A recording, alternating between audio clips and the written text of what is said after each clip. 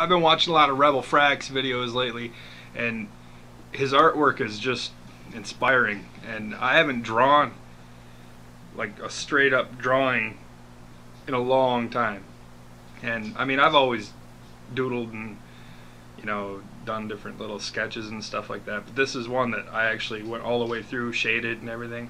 And I've always been I don't really like using pencils that much.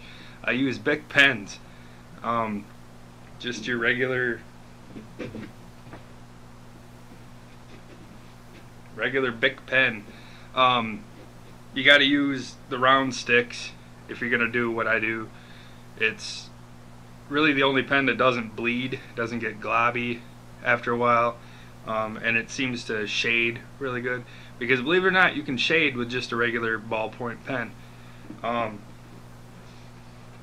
I was gonna do like a speed drawing thing, but I mean, I sat down for a couple hours and did this. So I drew Nas because I like Nas. He's very laid back. I love his music, whatever, a lot of people do. But so I drew him. I got, hold on a second, I got Scratch magazines.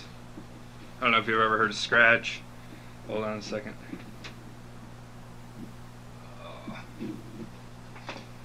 There, I got one framed up here.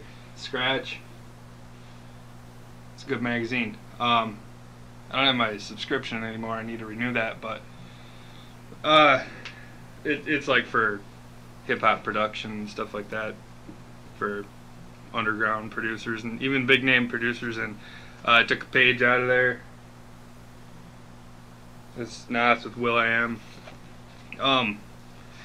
So I took that page out of there, and so I could lay it flat and get a good view of it and everything. And I sketched this. And I mean, this is all done with pen. So let me get a good close-up on there for you. You can see all the cross-hatching, and I mean, you can see it's not really shaded perfectly or anything, but I don't know. It turned out pretty good. And it's tough because, like, I don't know, I don't really do portraits or anything like that, but this turned out, I don't know, really good. So let me know what you think. And eventually I'm gonna do one of those, well, maybe not like a speed drawing thing, but you know, I'll edit little pieces out, because I ain't gonna speed up my video. It looks like shit when I do that on here. So yeah, anyway, and the way I figured out how to use a ballpoint pen like that, a Bic pen, was my Aunt Teresa. She was a great artist. I mean, all she did was draw and goof around doodling and stuff, and she was awesome.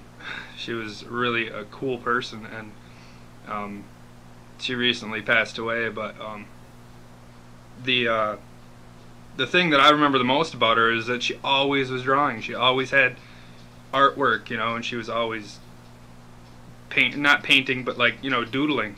And she showed me that you could use a Bic pen to do that. And I mean, maybe I kind of knew that, but she actually showed me that it could be done. And I don't have her artwork anymore, but she gave me it was a similar to that, but it was all pretty much in 2-dimension. It was all pen, and it was like a silhouette of a woman walking, kind of walking out of darkness into light, and she had this, like, this shadow coming behind her, but it was all in 2 dimensions, so it was really, yeah, it was 2-dimensional. How else am I gonna say it?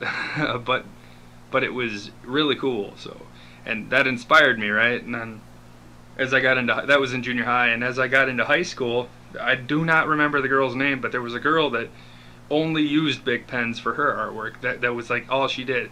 And that's when I saw that you could shade with it. And it blew my mind. I was like, what? You can shade with ink? You know, by drawing instead of, you know, painting like a comic book or whatever. And so So I started trying it, and you know, whatever, it took off, I guess. So now that's pretty much all I use, because like if I'm at work or whatever, there's always a pen laying around. They're not big pens, but you know, they still kind of work. The Papermate pens, they suck. They get globby after a while. Even when you're writing with them, I'm sure you've figured that out. They suck. And my idea behind the NOS picture here is to take NOS and put like somewhere in the background. I'm gonna have like Guru and Premier and like all of my favorite hip hop artists. You know, as far as like East Coast hip hop, pretty much. I'm not gonna put like Dre and Snoop in there or anything. I mean, I don't know. I just figured I'd keep this, you know, East Coast, New York, Philly, stuff like that. Yeah, so I'm gonna tend to ramble in this one, I guess.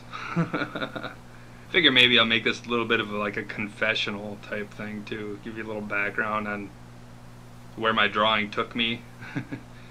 My drawing actually took me in a bad direction a few times, and I got in trouble because I'm a huge fan of graffiti and always have been. Like I can remember when I was a kid and you'd be sitting we'd be sitting waiting for a train to go by, and we'd see all the graffiti go by, and I would just be like, whoa, you know, I gotta try that. And that was when I was 13, 14, very punkish.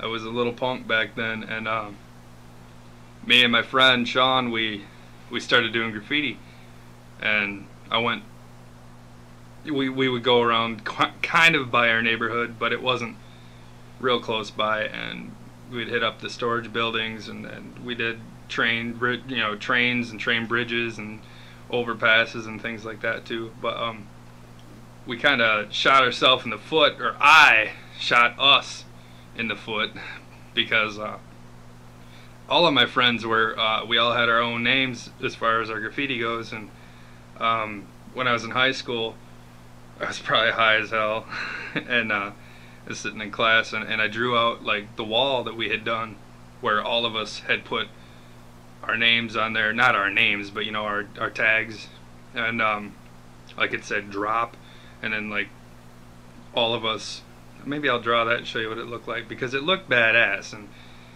whatever. But anyway, so balls, this is gonna be a deep one today.